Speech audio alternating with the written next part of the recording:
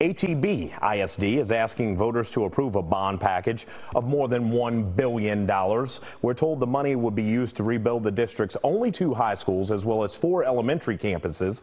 A separate proposal would also allow for what the district calls crucial security and technology upgrades as well. There's also high dollar bond packages up for a vote today in Louisville, Duncanville, and Eagle Mountain Saginaw ISDs. And remember, the polls are open from 7 o'clock this morning until 7 this evening, and you do need a photo ID in order to vote.